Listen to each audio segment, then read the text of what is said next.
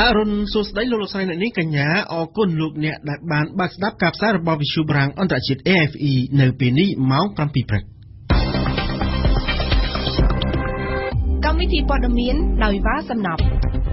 ก็จะบอกนังบังการคณะกรรมการฝึกการจิมวยบรรดาปอดเมียนดับใบที่นี่เพียบสมาคนี้ขนมกาบซับไซไอระบบคณะปนโยบายก็จะบอกทาบรรทุกใบเจียนเนี่ยเติมบอชนอตกราม30%เพราะมันอาจปฏิเสธรัฐพลบอชนอตบานลอยบรรดาเทศนาไก่ดอกของเราในประมุขการตูโกริกในประมุขการตูโกริกแห่งจืดจากการตีกรมุสกูซีรีปงรีตัวเตรียมประชมนังอาสันประชมตัวนังการกำเรียมวิประหารบอลลูกแห่งเล็กริจุติริยตอาราบิซาอุดิเบนซาลมานบรรจบดำเนินเทศนากิริยาปีใบไงในขนมประเทศบารัง RFI คณะกรรมาธิการจิตจอมการบัชรัฐหากาทาโกจุโบในไงองกีมาสมัยนี้บานเจนมุกมกคณิธานังถือเอาอย่างกับซับไซระบบปนโยบายตามประปอมซับไซปอดมีนี้ถือล้างดอยสมาพิบนี้ขนมลงเปกุสนาบัชนาเนี่ยเปขมุกนี้ดำใบสำหรับไอ้บ้านในกาจินีนิโกจูโบกรุงในบังการคณะกรรมการมุ้ยดำใบสำหรับสำรวจจิมวยประปอมซับไซปอดมีนี้ยังสตับสกัดการบอกวันสกุลทีជាដំបូងដើម្បីឲ្យគណៈបញ្ញយោបាយដែលចូលរួមការបោះឆ្នោតឲ្យផ្សព្វផ្សាយនៅគោលនយោបាយនិងកម្មវិធីនយោបាយរបស់ខ្លួនតាមប្រព័ន្ធផ្សព្វផ្សាយព័ត៌មានដោយស្មើភាពនោះគណៈកម្មាធិការជាតិរៀបចំការបោះឆ្នោតកោជបបានដាក់ចេញនៅគោលការណ៍2គោលការណ៍ទី1គឺសម្រាប់អង្គការមិនមែនរដ្ឋាភិបាលជាតិអន្តរជាតិនិងប្រព័ន្ធផ្សព្វផ្សាយព័ត៌មានស្ដីពីការរៀបចំកម្មវិធីសំណួរចម្លើយឬក៏ពិភាក្សាគ្នាអំពីគោលនយោបាយរបស់គណៈបកនយោបាយចំណែកគោលការណ៍ទី2វិញគឺសម្រាប់ស្ថានីយ៍វិទ្យុនិងទូរទស្សន៍ក្នុងការលក់ឬក៏ជួលមកផ្សព្វផ្សាយឲ្យគណៈបកនយោបាយដើម្បីធ្វើការផ្សព្វផ្សាយអំពីគោលនយោបាយនិងកម្មវិធីនយោបាយរបស់ខ្លួនក្នុងអំឡុងពេលឃោសនាបោះឆ្នោតនាពេលខាងមុខនេះបន្ទាប់មកដើម្បីអនុវត្តគោលការណ៍ទាំងពីរនេះបានជោគជ័យគណៈកម្មាធិការជាតិរៀបចំការបោះឆ្នោតកោជបអះអាងថានឹងបង្កើតគណៈកម្មការមួយដើម្បីជួយសម្របសម្រួលជាមួយអង្គការមិនមែនរដ្ឋាភិបាលជាតិអន្តរជាតិនិងប្រព័ន្ធផ្សព្វផ្សាយព័ត៌មាននៅក្នុងអំឡុងពេលឃោសនាបោះឆ្នោតការឃោសនាបោះឆ្នោតជ្រើសតាំងតំណាងរាស្ត្រអាណត្តិទី6គឺមានរយៈពេល21ថ្ងៃដោយចាប់ផ្ដើមពីថ្ងៃទី7រហូតដល់ថ្ងៃទី27ខែកក្កដាឆ្នាំ2018ពលគឺបញ្ចប់មុនការបោះឆ្នោត2ថ្ងៃនេះបើតាមសេចក្តីប្រកាសព័ត៌មានរបស់កោជបនៅថ្ងៃទី10មេសានេះជាការកត់សម្គាល់រាល់ការបោះឆ្នោតអាណត្តិមុនប្រព័ន្ធផ្សព្វផ្សាយមួយចំនួនធំនៅកម្ពុជាបានរងនឹងការរិះគន់យ៉ាងខ្លាំងពីសំណាក់សាធារណជនដោយចោទថាបានលំអៀងទៅរកគណបកកាន់អំណាចដែលផ្សព្វផ្សាយតែពីគោលនយោបាយនិងកម្មវិធីនយោបាយរបស់គណបកកាន់អំណាចតែប៉ុណ្ណោះរីឯគណបកនយោបាយផ្សេងទៀតជាពិសេសគណបកប្រឆាំងតែម្ដងគឺប្រព័ន្ធផ្សព្វផ្សាយទាំងនោះមិនចង់ផ្សព្វផ្សាយឬក៏ផ្សព្វផ្សាយដែរតែក្នុងកម្រិតមួយតិចតួចបំផុតទោះបីជាយ៉ាងណាក៏ដោយសម្រាប់អាណត្តិថ្មីនេះគណៈកម្មាធិការជាតិរៀបចំការបោះឆ្នោតកោជបបានបង្កើតគណៈកម្មការសម្របសម្រួលថ្មីមួយហើយកោជបបានគូបញ្ជាក់ថាដើម្បីឲ្យមានភាពស្មើគ្នាក្នុងការផ្សព្វផ្សាយរបស់គណៈបកនយោបាយប្រព័ន្ធផ្សព្វផ្សាយព័ត៌មានក៏ដូចជាអង្គការមិនមែនរដ្ឋាភិបាលអាចពិគ្រោះយោបល់ជាមួយគណៈកម្មការសម្របសម្រួលនេះបានមុនចាប់ផ្ដើមដំណើរការកម្មវិធីនានារបស់ខ្លួនអំពីគោលនយោបាយរបស់គណៈបកនយោបាយផ្សេងៗក្នុងអំឡុងពេលឃោសនាបោះឆ្នោតតែតងទៅនឹងការបោះឆ្នោតដែលនឹងចូលមកដល់នាខែកក្កដាខាងមុខនេះដែរនៅថ្ងៃម្សិលមិញនេះប្រធានគណៈកម្មាធិការជាតិរៀបចំការបោះឆ្នោតហៅកាត់ថាកោជបបានអះអាងថាការបោះឆ្នោតនៅថ្ងៃទី29ខែកក្កដាឆ្នាំ2018ខាងមុខនេះបើទោះបីជាពលរដ្ឋចេញទៅបោះឆ្នោតបានក្រោម30%ក៏ដោយក៏គេមិនអាចបដិសេធចំពោះលទ្ធផលបោះឆ្នោតជាអសកលនេះបានឡើយក៏ប៉ុន្តែអ្នកខ្លាំមើលការបោះឆ្នោតវិញយល់ថាប្រសិនបើអ្នកចេញទៅបោះឆ្នោតមានចំនួនថយចុះច្រើនជាងការបោះឆ្នោតលើកមុនគឺបង្កើតឲ្យមានបញ្ហាខ្វះភាពស្របច្បាប់ភាពជាតំណាងយើងស្ដាប់ស្គ្រីនរបស់អឹងប៊ុនថនលោកសឹកប៊ុនហុកប្រធានកោជបបានអះអាងថាតាមការស្រាវជ្រាវរបស់លោកគ្មានច្បាប់ប្រទេសណាកំណត់ពីចំនួនអ្នកចេញទៅបោះឆ្នោតថាប៉ុន្មានភាគរយទៅការបោះឆ្នោតនោះអាចយកជាការបាននោះទេដូច្នេះលោកសឹកប៊ុនហុកបានគូបញ្ជាក់ថាបើទោះបីជាអ្នកចេញទៅបោះឆ្នោតបានត្រឹមក្រោម30%ក៏ដោយក៏គ្មានអ្នកណាអាចបដិសេធចំពោះលទ្ធផលបោះឆ្នោតជាសកលនេះបានឡើយនេះគឺជាការឆ្លើយតបនឹងសំណួររបស់អ្នកកាសែតនៅក្នុងកិច្ចប្រជុំមួយនៅថ្ងៃនេះជាមួយភាគីពាក់ព័ន្ធទាក់ទងនឹងការចុះឈ្មោះគណៈបកនយោបាយនិងនីតិវិធីនៃការរៀបចំការបោះឆ្នោតជ្រើសតាំងតំណាងរាស្ត្រនីតិកាលទី6នៅថ្ងៃទី9ខែកក្កដាខាងមុខ ការឆ្លើយតបរបស់ប្រធានគូជបនោះពេលនេះក៏ស្របពេលដែលនាយកអង្គការឃ្លាំមើលការបោះឆ្នោតមួយហៅកាត់ថា Confrel បានធ្វើការវិភាគពីចំនួនអ្នកចេញទៅបោះឆ្នោតនៅអាណត្តិនេះថាអាចមានចំនួនតិចប្រសិនបើពុំមានគណៈបក្សសង្គ្រោះជាតិចូលរួមទេនោះលោកកុលបញ្ញានាយកប្រតិបត្តិអង្គការឃ្លាំមើលការបោះឆ្នោតហៅកាត់ថា Confrel បានលើកឡើងថាការចេញទៅបោះឆ្នោតមានចំនួនក្រោម 50% គឺបង្កើតជាបញ្ហាស្ដីពីការខ្វះភាពស្របច្បាប់ជាតំណាងផ្ទុយទៅវិញបើតាមលោកកុលបញ្ញាក៏មិនត្រឹមត្រូវដែរបើទោះបីជាអ្នកចេញទៅបោះឆ្នោតមានរហូតដល់ជិត 100% ក៏ប៉ុន្តែត្រូវបានធ្វើឡើងដោយបង្ខំហើយនៅក្នុងការបោះឆ្នោតនោះគ្មានការប្រកួតប្រជែងពីគណៈបកដែលខ្លាំងៗនិងមិនសេរីដូចជាការបោះឆ្នោតនៅប្រទេសកូរ៉េខាងជើងជាដើមនោះសូមបញ្ជាក់ដែរថាការបោះឆ្នោតដែលកម្ពុជារៀបចំដោយខ្លួនឯងកាលពីថ្ងៃទី26កក្កដាឆ្នាំ1998ចំនួនអ្នកចេញទៅបោះឆ្នោតមានរហូតដល់ជាង 93% តែវាបានថយចុះជាបន្តបន្ទាប់ដោយការបោះឆ្នោតនៅឆ្នាំ2003អ្នកទៅបោះឆ្នោតមានចំនួនជាង 83% ខណៈឆ្នាំ2008បានថយមកនៅជាង 75% ហើយបានបន្តធ្លាក់មកនៅសល់តែជាង 69% កាលពីការបោះឆ្នោតថ្នាក់ជាតិឆ្នាំ2013ក៏ប៉ុន្តែសម្រាប់ការបោះឆ្នោតឃុំសង្កាត់ឆ្នាំ2017ថ្មីនេះចំនួនអ្នកបោះឆ្នោតគឺបានកើនឡើងរហូតដល់ជាង 90% ឯណោះតកតងទៅនឹងព័ត៌មាននេះដែរលោកនាងនឹងបានស្ដាប់បន្ថែមនៅក្នុងនីតិព្រឹត្តិការណ៍កម្ពុជាប្រចាំថ្ងៃរបស់យើងនាពេលបន្តិចទៀតនេះ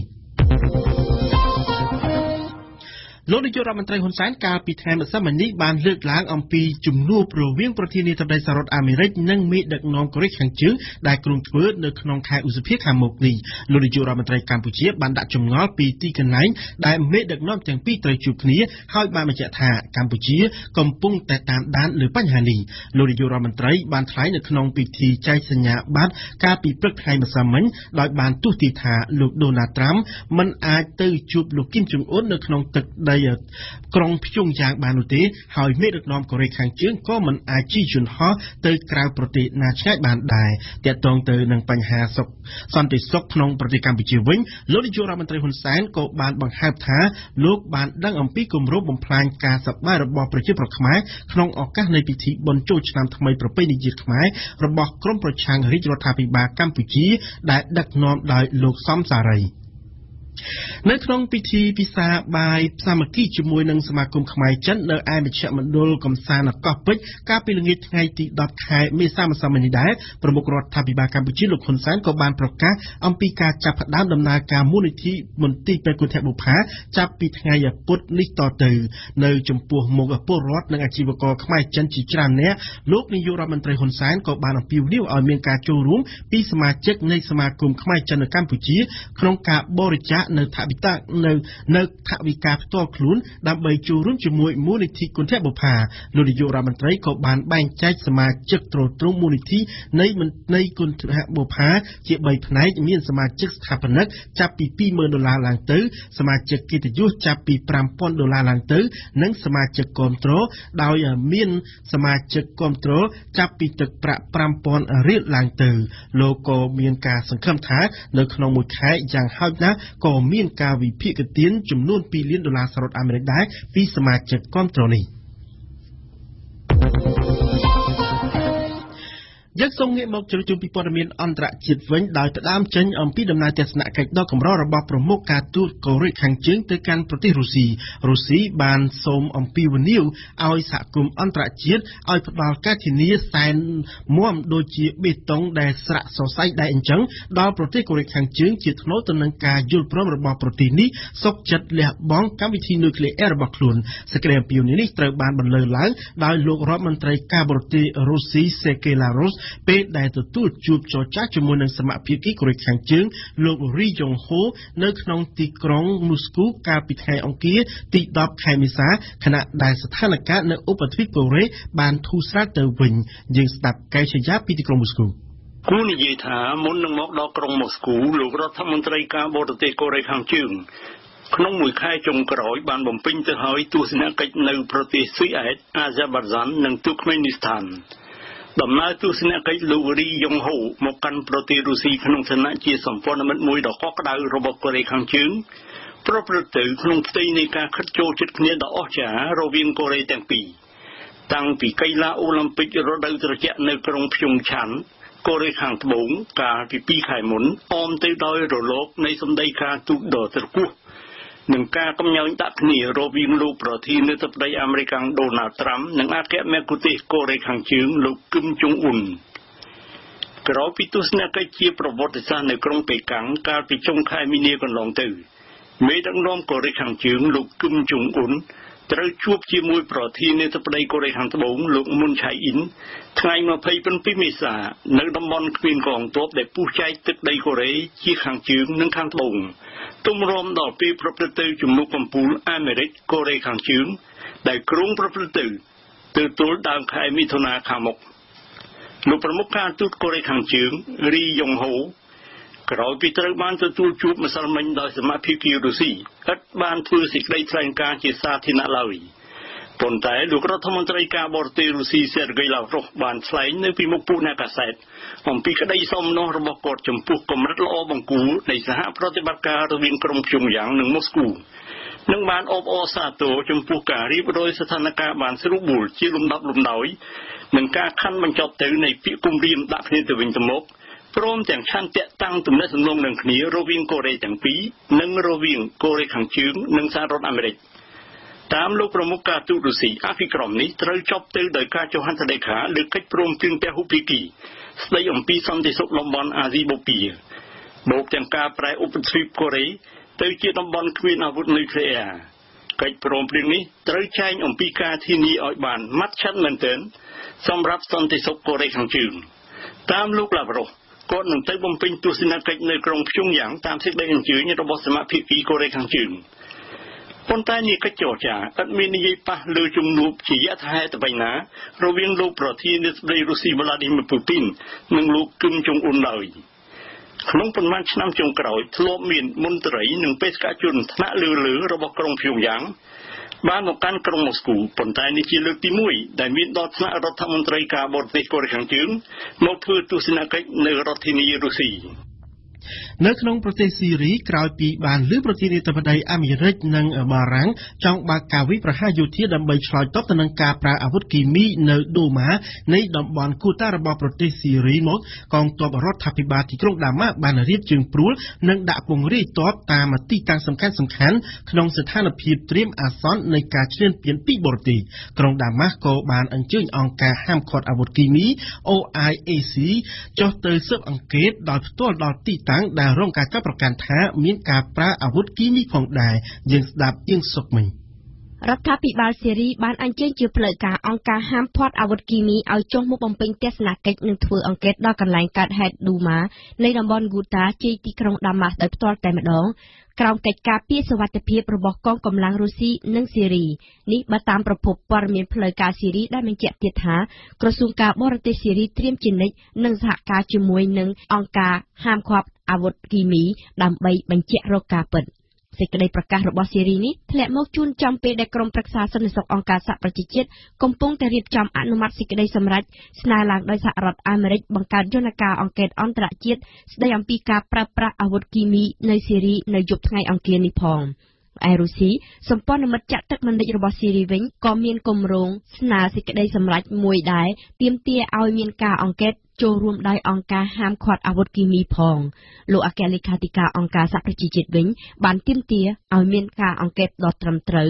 និងគ្មានការរំខាន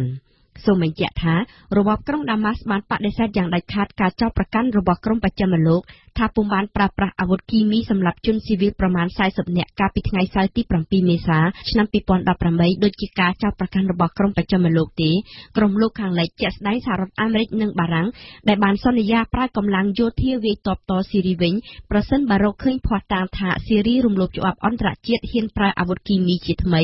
ឬដោយគ្រាន់តែទន្ទឹងរង់ចាំមើលការអនុម័តសេចក្តីសម្រេចចិត្តរបស់អង្គការសហប្រជាជាតិរួចសិនតែប៉ុណ្ណោះការគម្រាមប្រើកម្លាំងយោធារបស់លោក លោកត្រាំមានទម្រង់កាន់តែច្បាស់ឡើងជាហេតុធ្វើឲ្យរបបស៊ីរីមិនអាចឈរនៅស្ងៀមបើតាមអង្គការអ្នកសង្កេតការសិទ្ធិមនុស្សនៅស៊ីរីយោធាស៊ីរីបានដាក់ពង្រាយកម្លាំងត្រៀមអាសន្នជាបន្ទាន់រួចស្រេចទៅហើយនៅតាមទីតាំងសំខាន់ដូចជានៅតាមអាកាសយានដ្ឋានមូលដ្ឋានកងទ័ពនៅតាមតំបន់ខេត្តក្រុងធំសម្រាប់រយៈពេល3ថ្ងៃវិធានការបែបនេះគេធ្លាប់ឃើញមានប្រើជាទូទៅតែក្នុងករណីមានការគំរាមកំហែងឈ្លានពានពីក្រៅតែប៉ុណ្ណោះយើងមកបញ្ចប់ព័ត៌មានអន្តរជាតិនៅត្រឹមប្រទេសបារាំងថ្ងៃអង្គារទី10ខែមេសាជាថ្ងៃចុងក្រោយនៃព្រះរាជដំណើរទស្សនកិច្ចរយៈពេល3ថ្ងៃរបស់រាជទាយាទអារ៉ាប៊ីសាអូឌីតប៊ែនសាឡឺម៉ាននៅក្នុងទីក្រុងប៉ារីសនៃប្រទេសបារាំងទស្សនកិច្ចបានបញ្ចប់ជាមួយនឹងការស្រស់ស្រូបអាហារពេលល្ងាចរវាងព្រះអង្គម្ចាស់សាឡឺម៉ាននិងលោកប្រធានាធិបតីបារាំងអេម៉ានូអែលម៉ាក្រុងប្រធានរឿងនៃកិច្ចសន្ទនារវាងលោកម៉ាក្រុងនិងព្រះអង្គម្ចាស់សាឡឺម៉ានមានច្រើនដោយផ្ដោតសំខាន់ទៅលើតំបន់មជ្ឈមបូព៌ាតែទន្ទឹមគ្នានេះដែរក៏មានការចោទថលេខាលើកងត្រាពាណិជ្ជកម្មជាច្រើនរវាងទីក្រុងប៉ារីសនិងទីក្រុងរីយ៉ាតដែរយើងស្ដាប់គួយគុនជារ៉ាគឺជាព្រះរាជទស្សនកិច្ចដែលមានគោលដៅរឹតចំណងវិស័យការទូតនិងវប្បធម៌រវាងបារាំងនិងអារ៉ាប៊ីសាអូឌីតតែទន្ទឹមគ្នានេះវិស័យសេដ្ឋកិច្ចក៏បានក្លាយជាប្រធានបទយ៉ាងសំខាន់មិនអាចខ្វះបានដែរពិសេសចំពេលដែលព្រះអង្គម្ចាស់សាឡឺម៉ានកំពុងស្វែងរកប្រភពសេដ្ឋកិច្ចផ្សេងក្រៅពីការពឹងលើប្រភពប្រេងឆៅតែមួយព័ត៌មានពីគណៈប្រតិភូអារ៉ាប៊ីសាអូឌីតដែលអមដំណើរព្រះអង្គម្ចាស់សាឡឺម៉ានបានដឹងថាមានការចុះលេខាលើកងត្រាពាណិជ្ជកម្មចំនួន19កងត្រា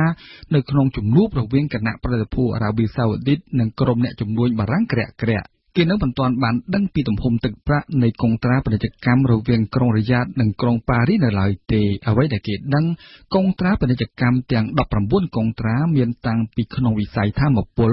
ឧស្សាហកម្មឬការផលិតទឹកស្អាតជាដើមក្រៅពីការរឹតចំណងនិងពង្រឹងទំនាក់ទំនងទ្វេភាគីបារាំងអារ៉ាប៊ីសាអូឌីតជំនួបរវាងលោកម៉ាក្រុងនិងព្រះអង្គម្ចាស់សាឡឺម៉ានក្នុងពេលស្រស់ស្រូបអាហារយប់ថ្ងៃអង្គារទី10មេសាក៏ផ្ដោតលើសំណុំរឿងអន្តរជាតិមួយចំនួនពិសេសបច្ចុប្បន្នភាពនៅក្នុងមជ្ឈមបូព៌ាដោយចាប់ផ្ដើមពីវិបត្តិនៅក្នុងប្រទេសស៊ីរីរហូតដល់រឿងនុយក្លេអ៊ែររបស់អ៊ីរ៉ង់ទាំងនេះមិនភ្លេចនិយាយទេពីវិបត្តិនៅក្នុងប្រទេសយេម៉ែនដែលអារ៉ាប៊ីសាអូឌីតកំពុងដឹកនាំកម្លាំងសម្ព័ន្ធអារ៉ាប់តាំងពី3ឆ្នាំដើម្បីវាយប្រហារលើពួកអូទៀងហ៊ូទីតាក់ទងនឹងអន្តរាគមន៍យោធាដឹកនាំដោយអារ៉ាប៊ីសាអូឌីតនៅក្នុងប្រទេសយេម៉ែននេះឋានៈដឹកនាំបារាំងធ្លាប់បានធានាថាអាវុធដែលបារាំងលក់ឲ្យអារ៉ាប៊ីសាអូឌីតមានការត្រួតពិនិត្យច្បាស់លាស់ដើម្បីកុំឲ្យទីក្រុងរីយ៉ាតប្រើដើម្បីសម្លាប់ជនស៊ីវិលស្លូតត្រង់តែទោះជាយ៉ាងនេះក្តីបារាំងកំពុងបន្តទទួលរងការរិះគន់យ៉ាងខ្លាំងចំពោះរឿងលក់អាវុធឲ្យអារ៉ាប៊ីសាអូឌីតនេះតាក់ទងនឹងកិច្ចព្រមព្រៀងនុយក្លេអ៊ែរអ៊ីរ៉ង់ចុះលេខាឆ្នាំ2015បារាំងបានគាំទ្រឲ្យរក្សាភាពដើមនៃកិច្ចព្រមព្រៀងនោះតែអារ៉ាប៊ីសាអូឌីតបានគាំទ្រតាមជំហររបស់លោកប្រធានាធិបតីអាមេរិកដូណាល់ត្រាំដែលចង់ឲ្យសាររើពិនិត្យមើលឡើងវិញចប់ហើយដំណើរទស្សនកិច្ចរយៈពេល3ថ្ងៃរបស់រាជទាយាទអារ៉ាប៊ីសាអូឌីតសាឡឺម៉ានក្នុងទឹកដីបារាំងហើយនៅដំណាច់ឆ្នាំ2018នេះលោកប្រធានាធិបតីបារាំងម៉ាក្រុងនឹងទៅបំពេញទស្សនកិច្ចនៅអារ៉ាប៊ីសាអូឌីតវិញម្ដងនេះបើតាមការប្រកាសរបស់វិមានប្រធានាធិបតីបារាំង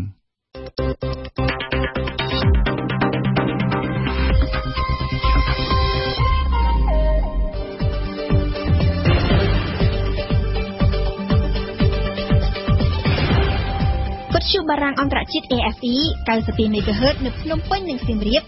94.5 MHz នៅបាត់ដំបងកំពង់ចាមនិងក្រុងព្រះសីហនុ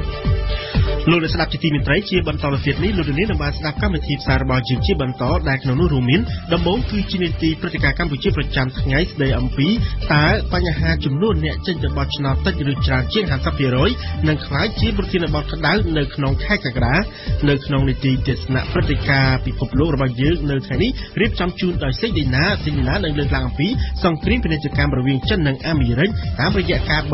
បញ្ចេញមូលបត្របំណុលនីតិទស្សនៈសារព័ត៌មាននៅព្រឹកនេះរៀបចំជូនដោយអេកំហុងហើយនៅចុងបញ្ចប់នៃកម្មវិធីព័ត៌មានរបស់យើងនៅព្រឹកនេះគឺជានីតិជីវិតជោគជ័យរបស់ប៉ុនសុផុនដែលនឹងលើកឡើងអំពីប្រវត្តិរបស់លោកស្រីគង់សូរីតា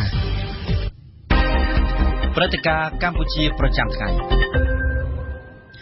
ចំនួនអ្នកចេញទៅបោះឆ្នោតនៅថ្ងៃទី29ខែកក្កដាខាងមុខនេះបានក្លាយជាប្រធានបទនៃការផ្លោមដាក់ ពាក្យសម្ដីដាក់គ្នារវាងប្រធានស្ថាប័នរៀបចំការបោះឆ្នោតកោជបនិងអ្នកជំនាញការរៀបចំការបោះឆ្នោតនៅកម្ពុជាភាគីទាំងសងខាងមានទលហេករៀងៗខ្លួនដើម្បីការពារជំហររបស់ពួកគេទោះបីជាយ៉ាងណាក៏ដោយបើតាមការបញ្ជាក់ចុងក្រោយប្រធានគណៈកម្មាធិការជាតិរៀបចំការបោះឆ្នោតហៅកាត់ថាកោជបនៅកម្ពុជាបានអះអាងថាបើទោះបីជាអ្នកចេញទៅបោះឆ្នោតនៅខែកក្កដាខាងមុខនេះក្រោម 30% ក៏ដោយក៏គ្មានអ្នកណាអាចបដិសេធលទ្ធផលនៃការបោះឆ្នោតនោះបានឡើយដូច្នេះតើបញ្ហាចំនួនអ្នកចេញទៅបោះឆ្នោតតិចឬច្រើនជាង 50% នឹងក្លាយជាប្រធានបទក្តៅនៅក្នុងខែកក្កដាសូមអញ្ជើញស្ដាប់សេចក្តីរាយការណ៍របស់ខ្ញុំសំណងអត្រានៃការចូលរួមការបោះឆ្នោតទោះតែវាមិនបានដល់ 30% ក៏ដោយអត់មានសិទ្ធិបដិសេធទេនេះគឺជាអំណាចរបស់លោកស៊ីកមិនហុកប្រធានគណៈកម្មាធិការជាតិរៀបចំការបោះឆ្នោតហៅកាត់ថាកោជបនៅក្នុងកិច្ចប្រជុំមួយកាលពីថ្ងៃទី10មេសាការលើកឡើងរបស់លោកស៊ីកមិនហុកគឺជាការឆ្លើយតបទៅនឹងចម្ងល់របស់អ្នកសារព័ត៌មានក៏ដូចជាការឆ្លើយតបទៅនឹងការវិភាគរបស់លោកគុលបញ្ញានាយកប្រតិបត្តិអង្គការឃ្លាំមើលការបោះឆ្នោតនៅកម្ពុជាហៅកាត់ថា Conference កាលពីពេលថ្មីៗនេះបើតាមលោកគុលបញ្ញាថាបើការចេញទៅបោះឆ្នោតមានចំនួនក្រោម 50% គឺវាបង្កើតបានជាបញ្ហាស្ដីអំពីការខ្វះភាពស្របច្បាប់ជាតំណាងលោកគុលបញ្ញាថាតើចំនួនអ្នកបោះឆ្នោតក្រោម 50% ឬក្រោមពាក់កណ្ដាលនៃប្រជាប្រដ្ឋមានសិទ្ធិបោះឆ្នោតមានឈ្មោះនៅក្នុងបញ្ជីឈ្មោះឆ្នោតនេះតើអាចបញ្យល់យ៉ាងដូចម្តេចចំពោះលទ្ធផលនេះខ្ញុំសាកល្បងនេះធ្វើការចាប់អារម្មណ៍ទៅលើសំណួរនេះហើយជាពិសេសនៅប្រទេសកម្ពុជាយើងតែម្ដងពីព្រោះថាស្ថានភាពនៅប្រទេសកម្ពុជាយើងការត្រៀមរៀបចំការបោះឆ្នោតនៅពេលខាងមុខនេះខែកក្កដានៅពេលខាងមុខនេះថ្ងៃ29នេះគឺថាមានការជជែកគ្នាអំពីថាតើបើប្រជាប្រដ្ឋមិនចេញទៅបោះឆ្នោតហើយលទ្ធផលនៃការបោះឆ្នោតនេះក្រោមពាក់កណ្ដាលនៃប្រជាប្រដ្ឋដែលមានសិទ្ធិបោះឆ្នោតចុះឈ្មោះបោះឆ្នោតប៉ុន្តែយ៉ាងណាក៏ដោយបើតាមលោកស៊ីកប៊ុនហុកបើទោះបីជាចំនួនអ្នកចេញទៅបោះឆ្នោតនៅខែកក្កដាខាងមុខនេះក្រោម 30% ក៏ដោយក៏គ្មានអ្នកណាអាចបដិសេធអំពីលទ្ធផលនៃការបោះឆ្នោតនោះបានឡើយលោកស៊ីកប៊ុនហុកបានលើកយកបទពិសោធន៍ក្នុងការងារបម្រើរាជការជាង50ឆ្នាំរបស់លោកមកបញ្យល់ថាគ្មានច្បាប់ប្រទេសណាមួយកំណត់អំពីចំនួនអ្នកចេញទៅបោះឆ្នោតថាប៉ុន្មានភាគរយទើបការបោះឆ្នោតនោះអាចយកជាបានកាកនោះទីលោកស៊ីកប៊ុនហុកក្មួយចង់សួរពីរឿងពាក់ព័ន្ធនឹងរឿងការចូលរួមរបស់ប្រជាពលរដ្ឋអាចមានការថ្នាំងនឹងអាចថយតើស្រុកគេគិតរបៀបម៉េចនេះហើយហេតុផលនៃការដែលតែងតែធ្វើការស្រាវជ្រាវមកជម្រាបជូនចែកចម្លែកឲ្យពាក់ព័ន្ធក៏យល់នេះជាទូរលេខនៃបណ្ដាប្រទេសនានានៅក្នុងសហគមន៍អឺរ៉ុបគេគិតអំពីចំនួនអ្នកដែលមិនទៅបោះឆ្នោតមានតាំងពីប្រទេសបារាំងប្រទេសប៉ូទុយហ្គាល់ប្រទេសក្រិចប្រទេសអង់គ្លេសប្រទេសអេស្ប៉ាញប្រទេសអាល្លឺម៉ង់ប្រទេសហូឡង់ប្រទេសណ័រវ៉េមានប្រទេសស៊ុយអែតអានេះហើយបង្ហាញពីតួលេខនៃការចូលរួមរបស់បណ្ដាប្រទេសធំនៅសហគមន៍អឺរ៉ុបជួយឲ្យនឹងគេឆ្លើយយ៉ាងម៉េចទេនេះគេឆ្លើយបានច្បាស់លាស់ហើយជាមួយហើយពីព្រោះវាមានមតិភាគច្រើនមតិមួយចំនួនគឺក្នុងចំណោមអ្នកដែលទៅបោះឆ្នោតនឹងគេថាបើកាលណាអ្នកមិនទៅចូលរួមការបោះឆ្នោតនឹងវាអាចធ្វើឲ្យគេបដិសេធលទ្ធផលបោះឆ្នោតជួយរឿងបោះឆ្នោតនឹងវាមានពាក្យសាធារណមតិនៅអញ្ចឹងបានជាគេឆ្លើយមកវិញទៅតាមផ្លូវច្បាប់តែម្ដងគ្មានថានឹងអនុលេមិនទទួលស្គាល់ការបោះឆ្នោតគ្មានទេពីព្រោះរដ្ឋធម្មនុញ្ញអត់បានចែងអំពីរឿងចំនួនភាគរយនៃការទៅចូលរួមនឹងទេលោកគុលបញ្ញាតើរដ្ឋាភិបាលចេញពីការបោះឆ្នោតនឹងស្របច្បាប់ដែរឬទេមានមតិមួយថាមិនស្របច្បាប់ទេហើយមានមតិខ្លះថាមិនជាបញ្ហាទេណាមិនជាបញ្ហាទេខាងផ្លូវច្បាប់ពីព្រោះអត់មានច្បាប់ចែងអំពីបញ្ហានេះហើយអ្នកខ្លះក៏លើកឡើងប្រៀបធៀបទៅនឹងប្រទេសផ្សេងៗទៅច្បាប់ពីដើមមកមុនឡាស៊េរីព្រីដងគឺគេធ្វើការវិនិច្ឆ័យអំពីពាក់ព័ន្ធនឹងរឿងហ្នឹងគឺគេធ្វើការស្រាវជ្រាវហើយទៅដល់ការសន្និដ្ឋានមួយគឺសម្រាប់នៅការបោះឆ្នោតមូលដ្ឋានក៏ដោយអត្រានៃការចូលរួមការបោះឆ្នោតទោះតែវាមិនបានដល់ 30% ក៏ដោយអត់មានសិទ្ធិបដិសេធទេប៉ុណ្្នឹងល្មមស្ដាប់បានហើយជាច្បាប់របស់យើងជារដ្ឋធម្មនុញ្ញយើងស្ដាប់របស់យើងជាការចែងអំពីពាក្យគាត់ដូចទេហើយក៏ខ្មែរមិនបានជាទម្លាប់មិនចូលរួមបោះឆ្នោតទេខ្ញុំបានឲ្យតួលេខមាញ់មិញនេះគឺតួលេខរបស់យើងប្រជាពលរដ្ឋគឺស្រឡាញ់លទ្ធិប្រជាធិបតេយ្យណាស់គេតែងតែទៅចូលរួមការបោះឆ្នោត ទាំងនៅថ្នាក់ឃុំទាំងនៅថ្នាក់ជាតិដើម្បីនឹងរើសការដឹកនាំប្រទេសក៏ដូចជានៅមូលដ្ឋានអ្នកដែលលើកឡើងនោះគឺថាមានហេតុផលត្រឹមត្រូវផាផាយគ្នាហើយខ្ញុំយល់អញ្ចឹងបាទខ្ញុំសាកល្បងធ្វើការពិនិត្យមើលបញ្ហានេះតាមគោលការណ៍ខ្លះហើយនឹងការអត្ថបទការស្រាវជ្រាវខ្លះដែលគេបានបញ្យល់អំពីចំនួននៃប្រជាប្រដ្ឋមកបោះឆ្នោតនេះតើ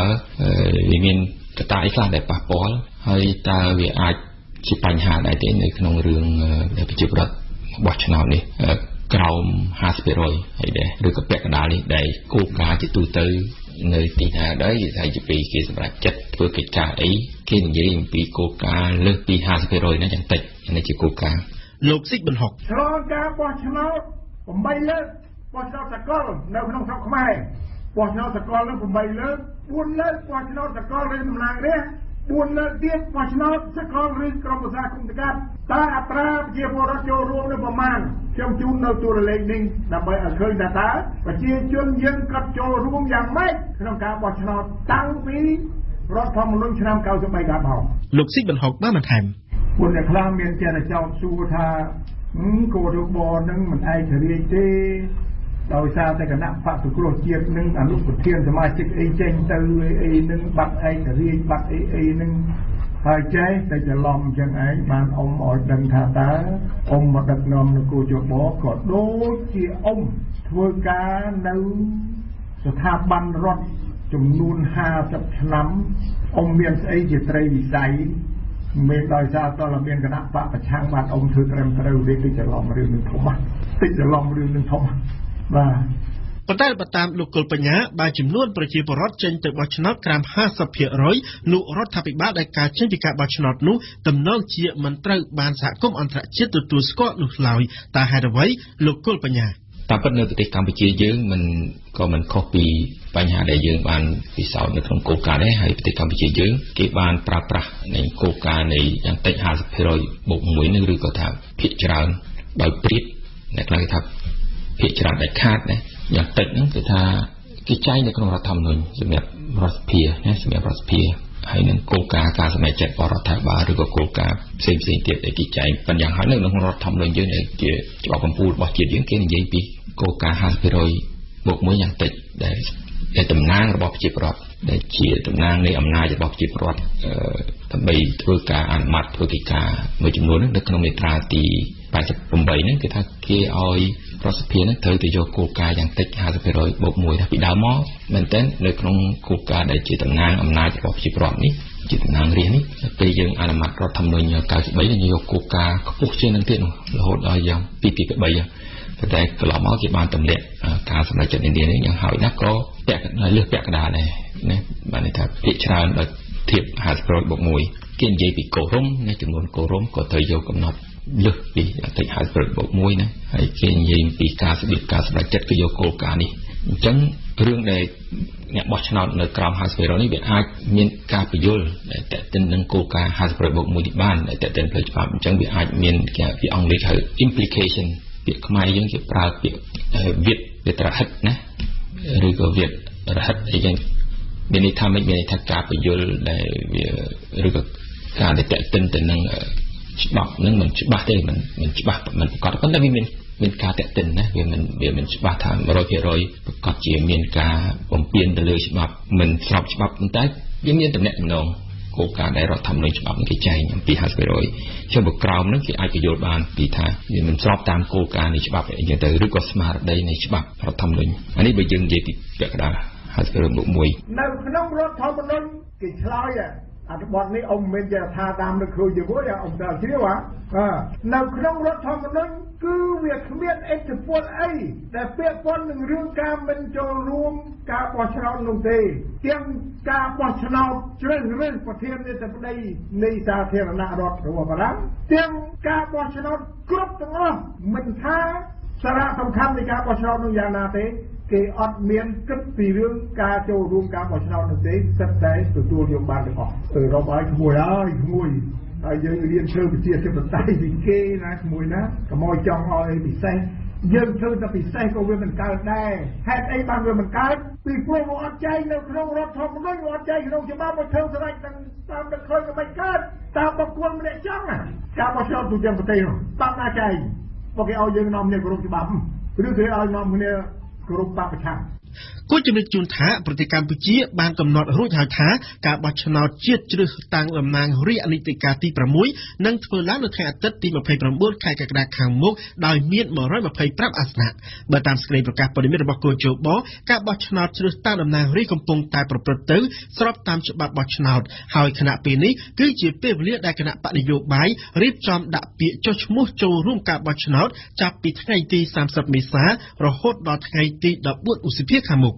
ប៉ុន្តែអ្នកជំនាញនិងសហគមន៍អន្តរជាតិមានការព្រួយបារម្ភថាការបោះឆ្នោតដែលមិនមានការចូលរួមពីគណៈបកប្រឆាំងដែលទទួលបានការគាំទ្រពីម្ចាស់ឆ្នោតជាង 3 លានសម្លេងកាលពីខែមិថុនាឆ្នាំ 2017 នោះនឹងធ្វើឲ្យការបោះឆ្នោតជាតិនៅខែកក្កដាខាងមុខគ្មានន័យខណៈដែលលោកសំរងស៊ីអតីតប្រធានគណៈបកសង្គ្រោះជាតិបានចោទត្រង់ៗថាការបោះឆ្នោតនោះគឺជាការបោះឆ្នោតคล้ายៗហើយបានអំពាវនាវកុំឲ្យប្រជាពលរដ្ឋកម្ពុជាចេញទៅបោះឆ្នោតបើគ្មានវត្តមានរបស់គណៈបកសង្គ្រោះជាតិនៅលើសន្លឹកឆ្នោតនិងបើស្ថានភាពនយោបាយនាពេលបច្ចុប្បន្នមិនមានការប្រែប្រួលជាវិជ្ជមានទេនោះបើថាស្ថានភាពវាអាក្រក់អញ្ចឹងមែន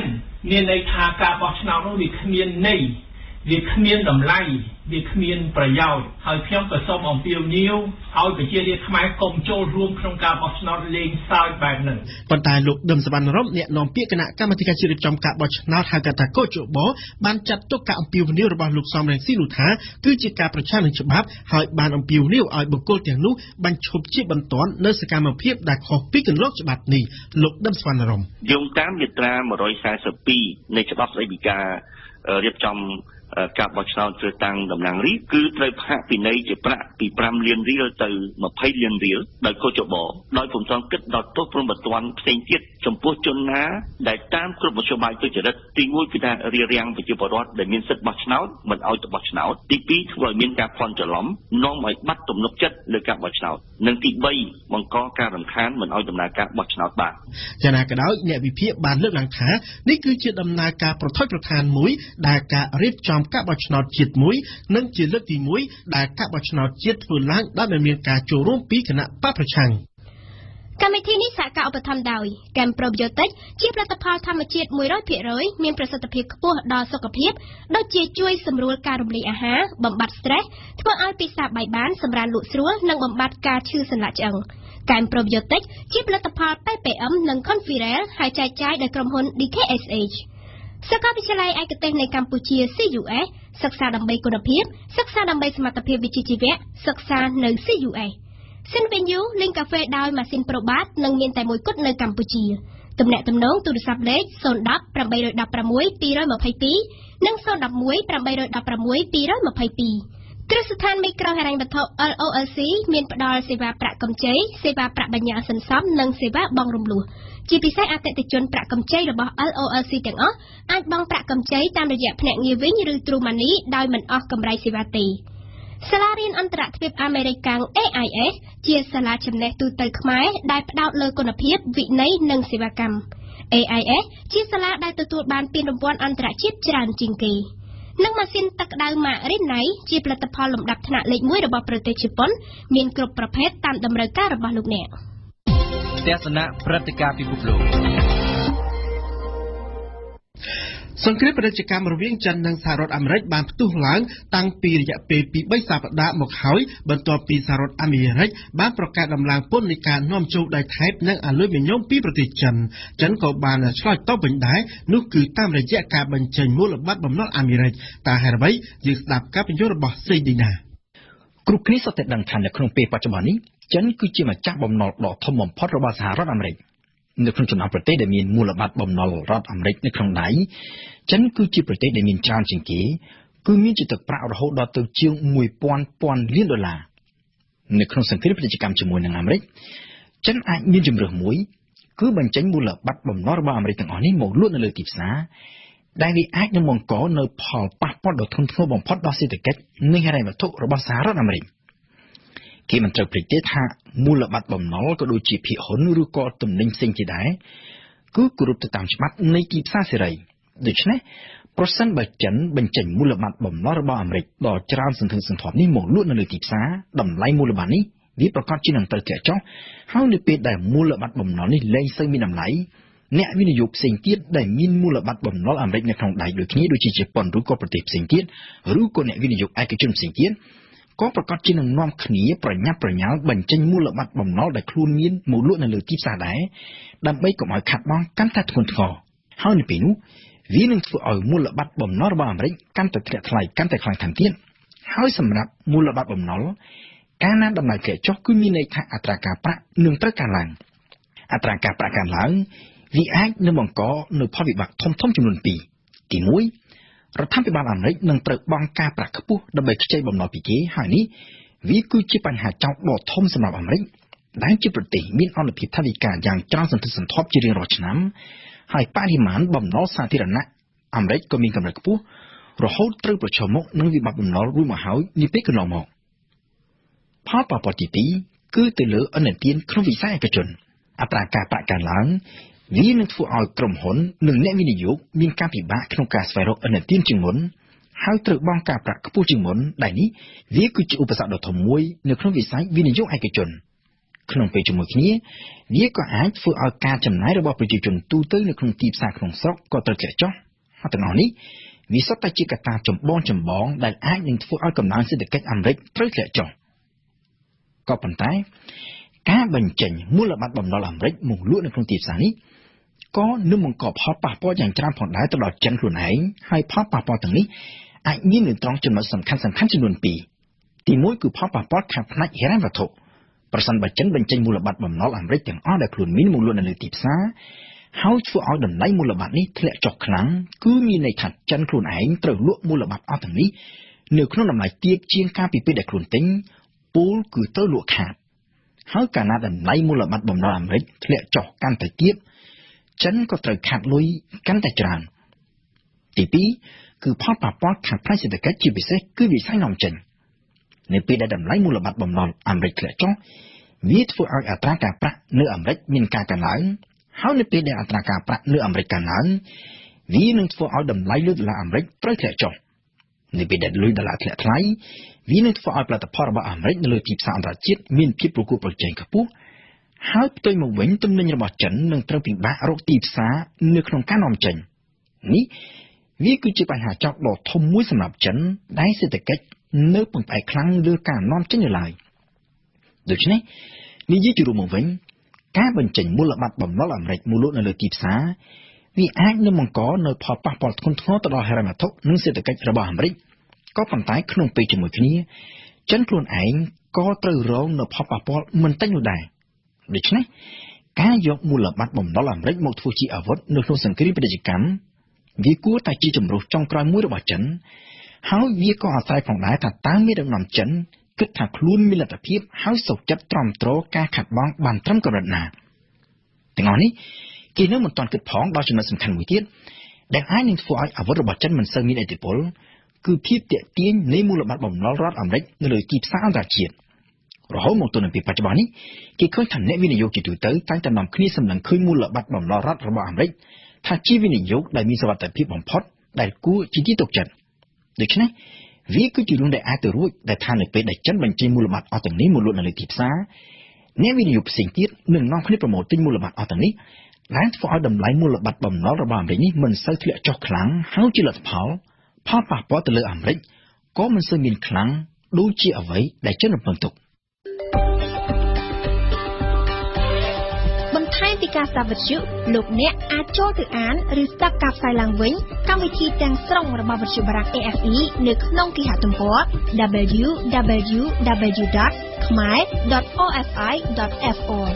ឬជាភាសាបារាំង www.khmer.rfi.fr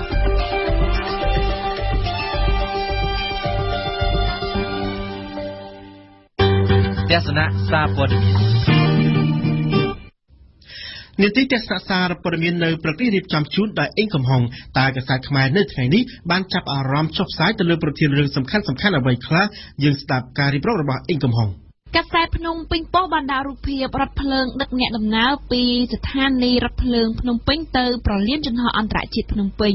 កាសែតបានឡើងចំណងជើងត្រូវនឹងរូបភាពថារថភ្លើងដឹកអ្នកដំណើរពីប្រលានយន្តហោះបានចាប់ផ្ដើមជាផ្លូវការបើពិនិត្យខ្លឹមសារកាសែតបានសរសេររៀបរាប់វែងគូសមដោយបញ្ចូលមតិពីអ្នករត់រមាក់កង់3ដោយពួកគេបានបារម្ភពីផលប៉ះពាល់ដល់អាជីវកម្មរបស់ពួកគេ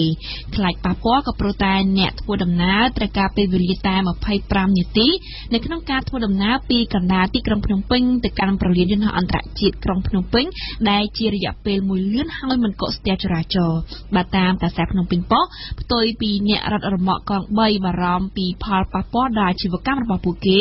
ក្រោយរថភ្លើងដាក់ឲ្យដំណើរការនោះពលរដ្ឋរស់នៅភ្នំពេញមានអារម្មណ៍រំភើបទៅវិញនៅពេលដែលពួកគេបានជិះសាកល្បងរថភ្លើងនេះកាលពីម្សិលមិញអំពីរថភ្លើងនេះដែរក៏មានចុះផ្សាយនៅក្នុងទំព័រកាសែតកម្ពុជាថ្មីនិងរស្មីកម្ពុជាដែរតែរឿងនេះមិនបានក្លាយជាប្រធានបទសំខាន់រហូតដល់ថ្នាក់កាសែតទាំងពីរយកធ្វើជារឿងធំនោះទេស្ថិតនៅចន្លោះនៃទំព័រមុខតែធ្លាក់ចុះក្រោមកាសែតទាំងពីរបានឡើងចំណងជើងក្នុងន័យប្រហាក់ប្រហែលគ្នា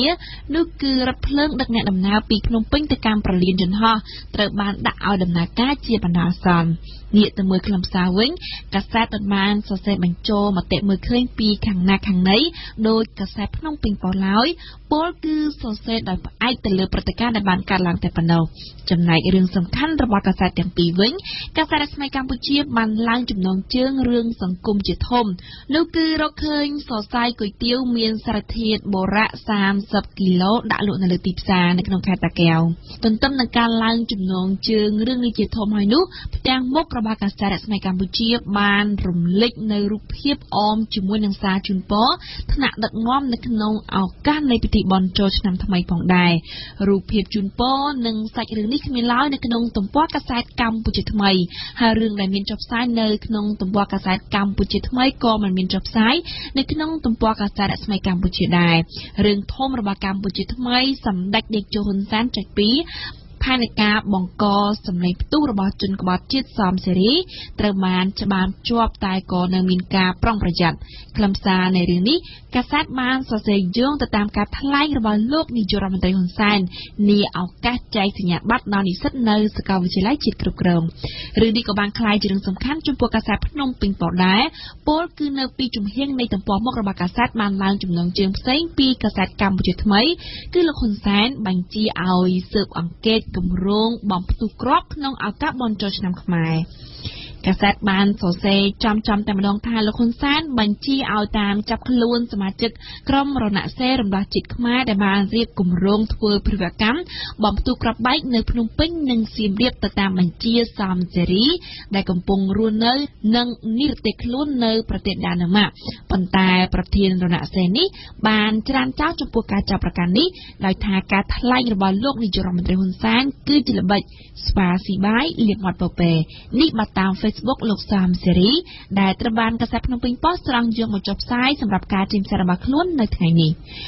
ក្រៅពីប្រធានបទដែលបានរៀបរាប់នេះហើយកាសែតបាននាំគ្នាចុះផ្សាយអំពីការវិវត្តនៃដំណើរការត្រៀមបោះឆ្នោតថ្នាក់ជាតិនៅថ្ងៃខាងមុខមើលទៅកម្ពុជាថ្មីនិងរស្មីកម្ពុជាបានចុះផ្សាយជារបៀបជូនដំណឹងបន្ថែមពីលើអ្វីដែលស្ថាប័នជាតិរៀបចំការបោះឆ្នោតជូនដំណឹងតែប៉ុណ្ណោះជាក់ស្ដែងកម្ពុជាថ្មីឡើងចំណងជើងថាកែវជបផ្សព្វផ្សាយផែនការបោះឆ្នោតជ្រើសតាំងតំណាងរាស្ត្រនីតិកាលទី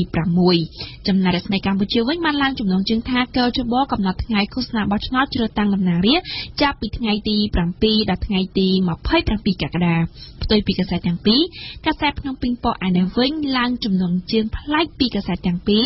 ដោយដាក់ចេញសម្ដីលោកសិចប៊ុនហុកប្រធានកជបជាចំណងជើងតែម្ដងគឺប្រធានកជបចុច2គ្មានអ្នកសង្កេតការណ៍និងអ្នកបោះឆ្នោតតិចតែលទ្ធផលនៅតែទទួលយកនេះមានន័យថាទោះជាសង្គមស៊ីវិលមិនចូលរួមសង្កេតការបោះឆ្នោតហើយអ្នកទៅបោះឆ្នោតមានតិច ជាង 50% ក៏លទ្ធផលនៅតែទទួលយកបានទៅតាមការកំណត់នេះបើតាមកសែភ្នំពេញប៉ុស្តិ៍តាមទម្លាប់ភ្នំពេញប៉ុស្តិ៍បានសុំយោបល់អ្នកវិភាគដោយពួកគេនិយាយថាកជបកំពុងបង្ហាញពីការបាត់បង់អព្យាក្រឹតភាពផ្នែកនយោបាយហើយលទ្ធផលធ្វើឲ្យបាត់បង់ភាពគួរឲ្យជឿជាក់របស់លោកនិងស្ថាប័នកជបនេះបើតាមលោកឡៅម៉ុងហៃដែលកសែតហៅថាជាអ្នកវិភាគស្រង់សម្ដីដោយកសែតភ្នំពេញប៉ុស្តិ៍យកមកចុះផ្សាយនៅថ្ងៃនេះខ្ញុំសូមបញ្ចប់ប្រធានបទដែលមានចុះផ្សាយត្រឹមកសែតភ្នំពេញប៉ុស្តិ៍ដដែលគឺរដ្ឋាភិបាលបានប្រែក្លាយព្រៃសហគមន៍ចំនួន2ធ្វើជាដែនជម្រកសត្វ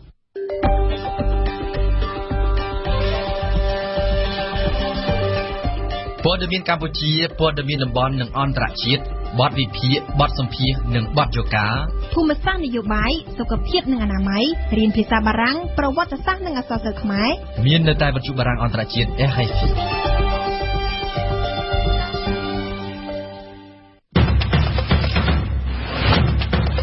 ជីវិតជោគជ័យ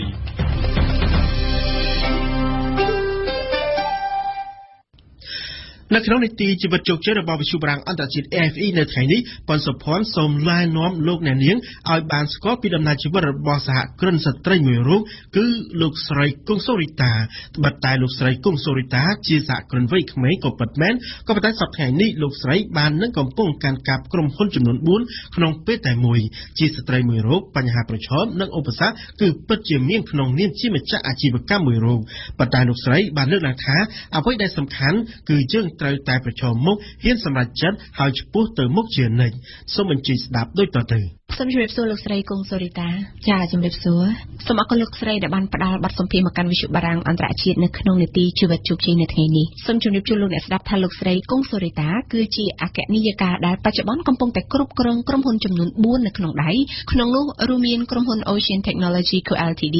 ក្រុមហ៊ុនចែកចាយប្រដាប់ប្រដាក្មេងលេង Spring Cambodia Co Ltd ក្រុមហ៊ុន Mother Plus Co Ltd និងជាអគ្គនាយិការបស់សាលាអន្តរជាតិ Bluebird International Education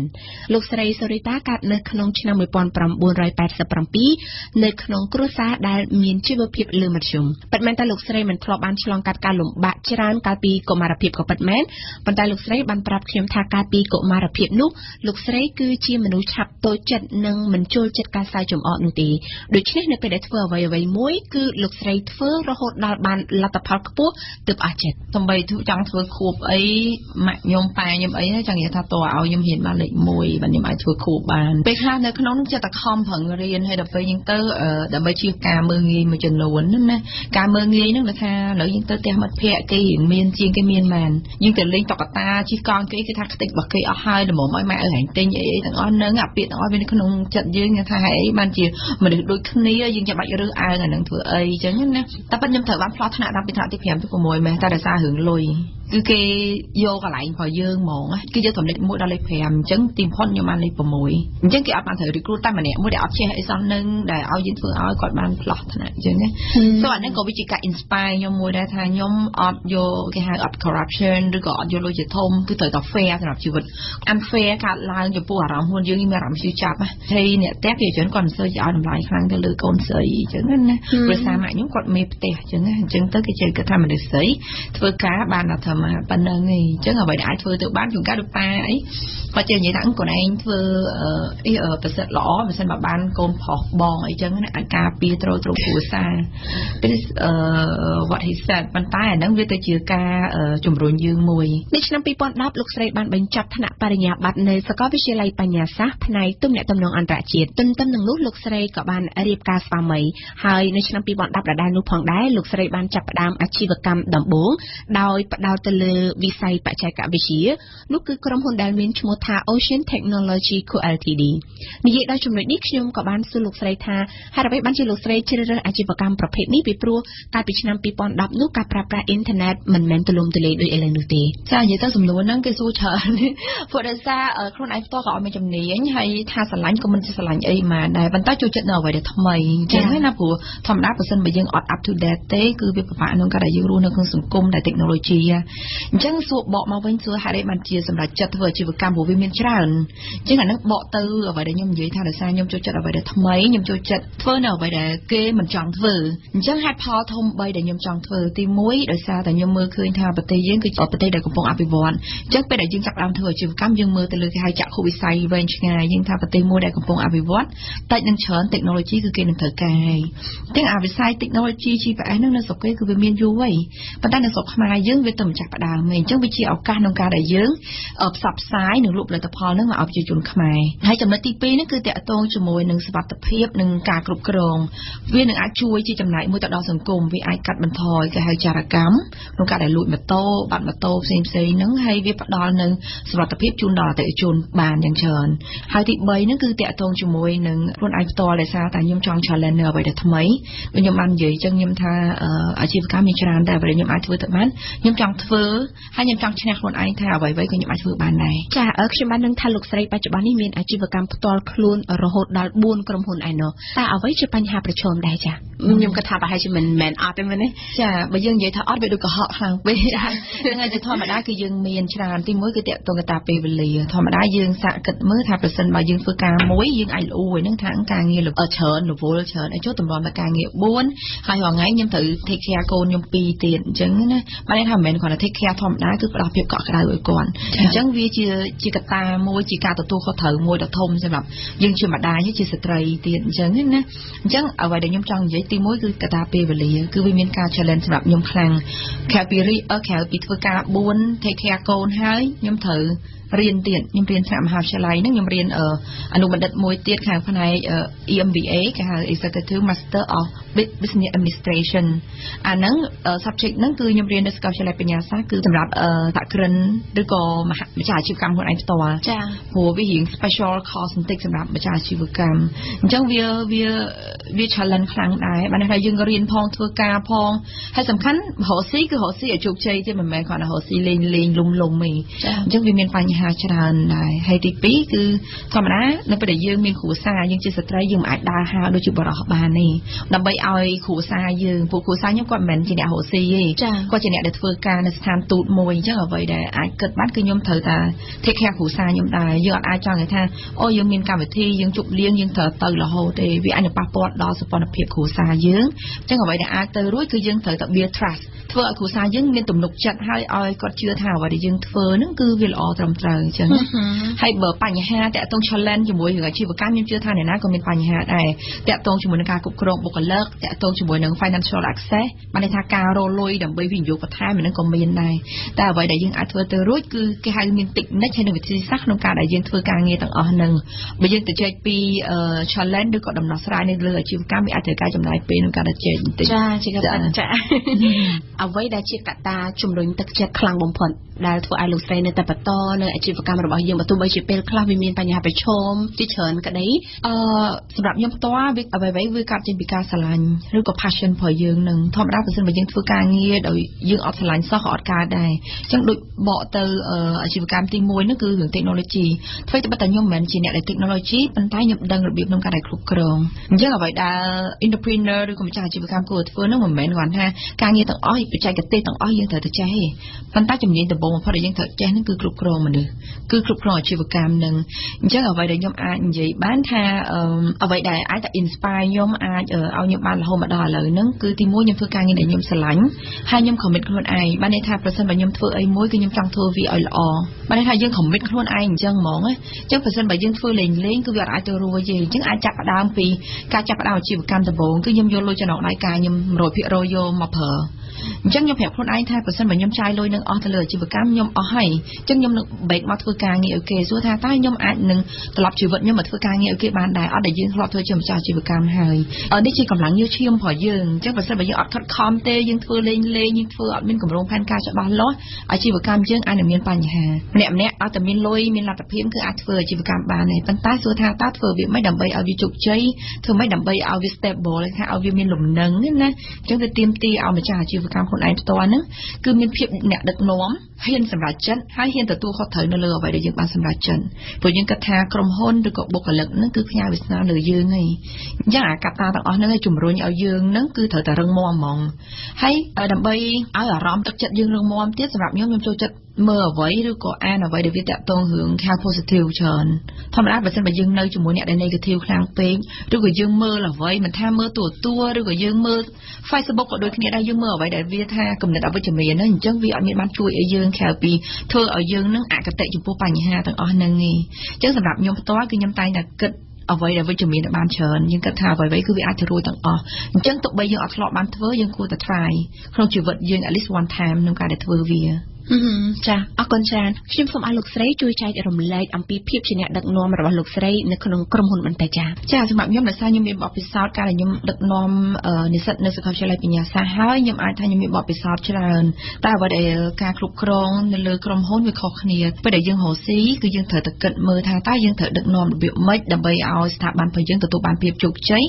ហើយអត់ឲ្យមានបញ្ហាជាមួយបុគ្គលិកទៀតសួរថាវាមានភាពងាយស្រួលវាមិនងាយស្រួលក្នុងការគ្រប់គ្រងបុគ្គលិកម៉ានេះប៉ុន្តែអ្វីដែលយើងអាចធ្វើទៅបាន leadership បានន័យថាបើសិនបើយើងនិយាយពីភាពដឹកនាំគឺមិនមែនគ្រាន់តែថាឲ្យគេនឹងខ្លាចយើងទេសម្រាប់ខ្ញុំចង់ឲ្យគេគោរពខ្ញុំច្រើនជាងខ្លាចខ្ញុំប៉ុន្តែធម្មតាយើងកោបុគ្គលិកគឺគាត់ឃើញគាត់ខ្លាចហើយព្រោះធម្មតាឯគេខ្លាចយើងអាចអង្គុយលេងសើចមួយបុគ្គលិកពេកទេហើយក៏យើងអត់អាច stick ជាមួយបុគ្គលិកដែរបានថាយើងចេះបញ្ជាចេះបញ្ចោចេះបញ្ចោ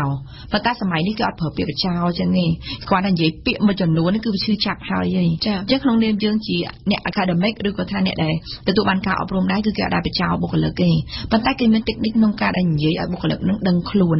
អញ្ចឹងបានថាបញ្ជានឹងបានថាយើងចេះប្រើមនុស្សឲ្យវាត្រូវពេលវេលាត្រូវក្បួនកុំឲ្យនឹកឃើញចង់ប្រើគេប្រើ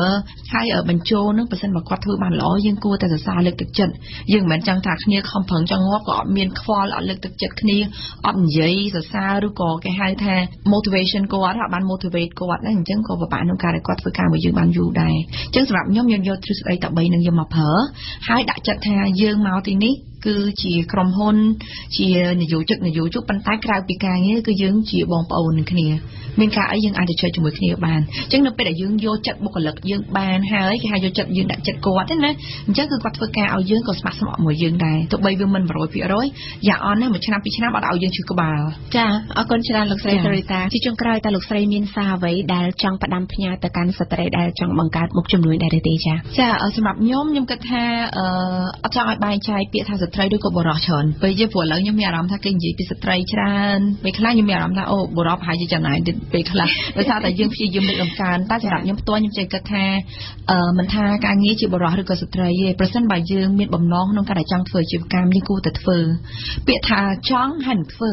ប្រសិនបើយើងចង់អត់ធ្វើគឺលទ្ធផលគឺ0ហើយអញ្ចឹងបើសិនបើយើងចង់ធ្វើអាជីវកម្មអីមួយយើងត្រូវសិក្សាវាឲ្យច្បាស់ទីមួយសិក្សាពីខ្លួនយើងថាយើងនឹងពិតជាចង់ធ្វើវាដែរអត់តែប្រសិនបើយើងចង់ធ្វើតែយើងគួរតែរៀបចំមិនគេហៅរៀបចំផែនការរៀបចំពីទីផ្សារអតិថិជនរបស់យើងថាតើអតិថិជនរបស់យើងជាពីណាគេតើទីផ្សារនឹងវាអាចទទួលយកអាជីវកម្មមួយនឹងហើយនៅហើយជៀសវាងកុំឲ្យឃើញគេធ្វើយើងធ្វើដែរអញ្ចឹងណាព្រោះអាជីវកម្មវាមានច្រើនប៉ុន្តែអ្វីដែលយើងអាចនិយាយបានថាប្រសិនបើ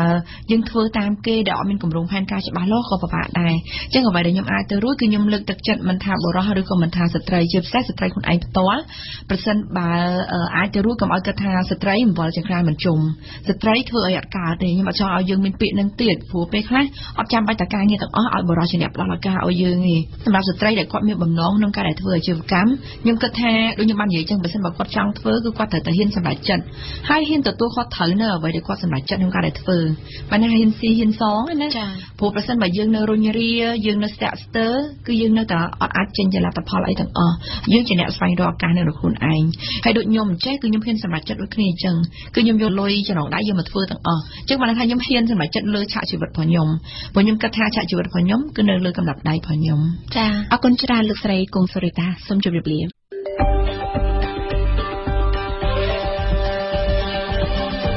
វិទ្យុបារាំងអន្តរជាតិ RFI 92 MHz នៅភ្នំពេញនិងសៀមរាប 94.5 MHz នៅបាត់ដំបងកំពង់ចាមនិងក្រុងព្រះសីហនុស្ដាប់វិទ្យុបារាំង RFI ប្រភពព័ត៌មានមិនអាចខ្វះបាន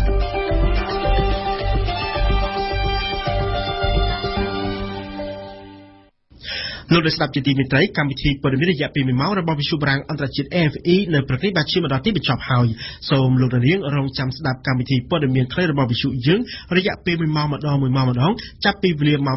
8:30 នាទីព្រឹកតទៅហើយបន្តពីនេះគឺជាកម្មវិធីព័ត៌មានជាភាសាបារាំងរយៈពេល10នាទីវិទ្យុបារាំងអន្តរជាតិ RFI សូមអរគុណចំពោះភក្ដីភាពរបស់អស់លោកអ្នកដែលតែងតែគាំទ្រនៅការផ្សាយរបស់យើងខ្ញុំសូមអរគុណវិសាលដែលបានជួយបញ្ជាផ្នែកបច្ចេកទេសនៅពេលនេះខ្ញុំសូមស្នប់នឹងសក្តិនៃវិទ្យុបារាំងអន្តរជាតិ RFI សូមអរគុណនិងសូមជម្រាបលា